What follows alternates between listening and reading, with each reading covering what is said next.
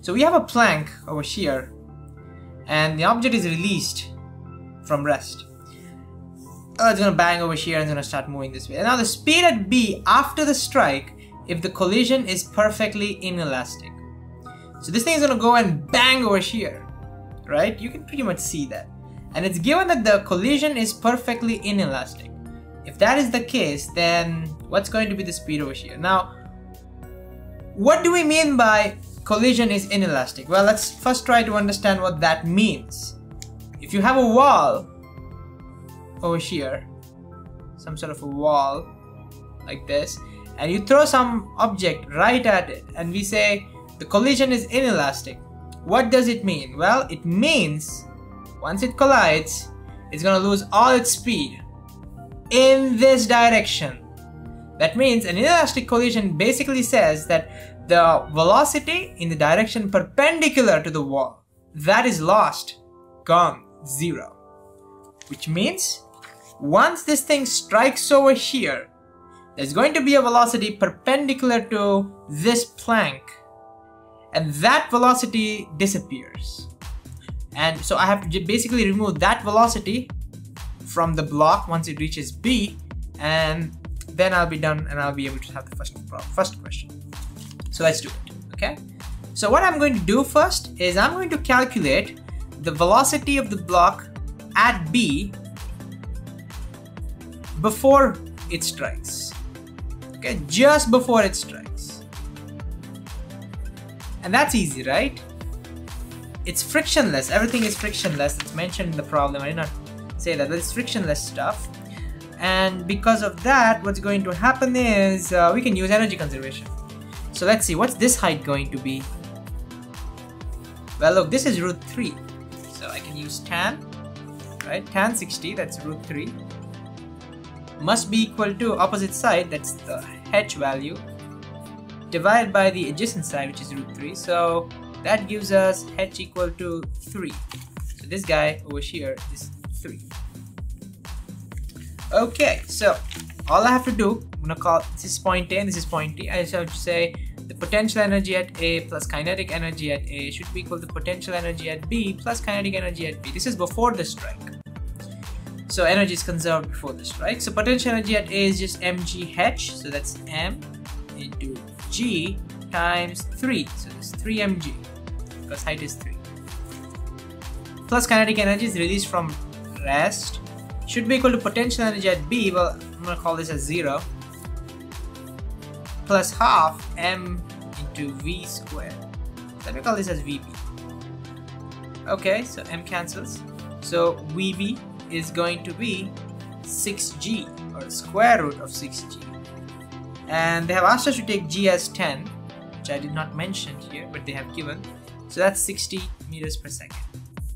Now root 60 meters per second was one of the options, but remember, this is before the strike, and the question now is after the strike. Now we have to be careful. Now here is the plank, or here's the slide that we have, and this angle over here is at 30 degrees.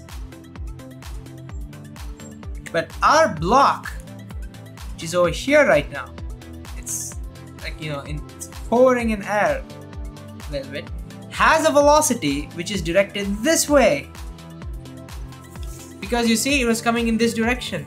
It's directed this way. So when it comes over here, this way. So I need to calculate what this angle is. So I have to decompose this. Let's see. Well, we know that this angle is 60. So this angle is also going to be 60. This whole angle is going to be 60. Oh, that means we can easily decompose this, right? Right? Ooh, no, no, no, no, no, no, no, no, no, no, no, no, no, no, no, no. Let's see. Okay, let me redo this. No, that's not right. So let's see here. I'm gonna take this. Take this. This angle is 60. It's given to us. Okay, so this angle from here to here is also going to be 60. Oh wait, this angle is 30 degrees. There it is. That's right, zigzag, Z. And this whole angle is 60 degrees. It's vertically opposite to this. Can you guys see that? I'm gonna mark it. So let's be very clear. I call this as X, Y, Z. Okay? And I have P, Y, I call this as Q, and this is R.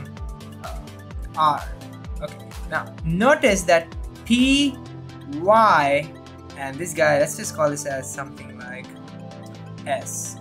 Notice that PYS and XYZ are vertically opposite angles, so this whole angle is 60 degrees. And if you got this, please skip ahead. Okay, anyways, and if you look at this angle, PYQ, that should be the same as this guy because it's alternate interior angle, so it's 30 degrees. Since we know this is 30 and we know the whole angle is 60, this angle must be 30 degrees. Phew, there it is. Okay, messed up my drawing, but now please try to follow me. This guy will be one component, this guy will be the other component. Okay, so it's this component which is perpendicular to my plank, it's that component that's going to disappear. So VB perpendicular after the strike. Now I'm talking about after the strike.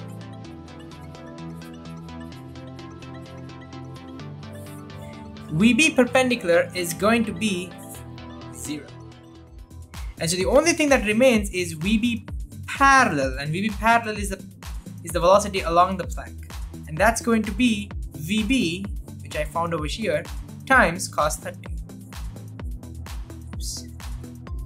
Therefore, the velocity that remains is root 60 into cos 30 is root 3 divided by 2. That is 60 into 3 divided by 4, 15 times, and that is a root 45. That's the answer. That's the answer for the first one. Speed at B just after the collision. Okay, next question is speed at C just before the block leaves the incline. That's easy. I'm pretty sure you can do that. Just use energy conservation. We know what the speed at B is, that's root 45. Use energy conservation, you can calculate what this height is. That's like homework for you, okay? So this is like dead easy. No problem. I want to concentrate on this one. Question number 3. If collision at B was perfect elastic, that means it goes and bangs over here, it's a perfect elastic collision. Find the velocity component, find the vertical component of the velocity at B after the strike. Now think about this. This object is going to go and bang. If it bangs and if it's a perfect elastic collision, it's going to take off somewhere. I don't know exactly how. We have to find that out. It's going to take off somehow. And once it takes off, it will have a horizontal and vertical component, and we need to calculate what the vertical component is. That means you basically have to figure out what's going to be the velocity after it takes off. It's again amazing geometry. So let's do it. So here we have, I'm going to draw big so we'll be able to see what's going on. So here we have that 30 degrees plank. And imagine here is the object which is about to bang now. Before it strikes, it had two velocities which we found out. One was this way, which was VB cos sine 30. What was that? Where did it go? There it is. So before collision, this was the case, and that is VB sine 30. So this was root 60 times sine 30, that's half. And this was root 60 times root 3 by 2, which is root 45. This is before collision.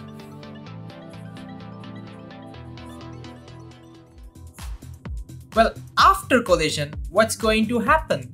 Well, if it's a perfect elastic collision, this thing is just going to flip back because the energy has to be conserved, so the speed should remain the same. So there's no more calculation for speed remaining, we just have to figure out what angle it launches. So we now know that it's going to be launched off in such a way, this is after collision, such that it's going to get a speed like this. That's root 60 times half, that's root 60 by 4, that's root 15. And it'll have one component here, that's root 45. And we need to figure out exactly how it travels. So, how do we do this?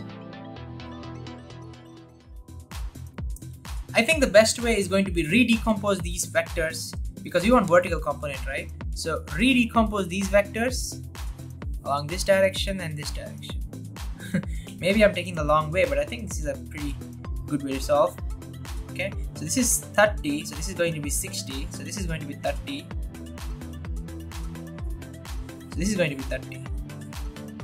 So all we need to calculate now is what is this component of this fellow and this component of this fellow. If this guy is more than this, vertically downwards. If this guy is more than this, vertically upwards. And by chance, if they turn out to be exactly equal, then they're going to cancel out. Let's see. This guy, I'm going to call it as, I don't know what names to give it. I'll call it V1, this is V2. So V1, V1 is going to be root 15 multiplied by cos 30. Cos 30 is root 3 by 2. So that's going to be root 45 divided by 4. And V2 is going to be root 45 into sine 30. That's half. Ooh. See, these two cancel out. That means this thing is gonna go this way. Therefore, the vertical component is 0. So the answer for this third one. Stay tuned for more episodes.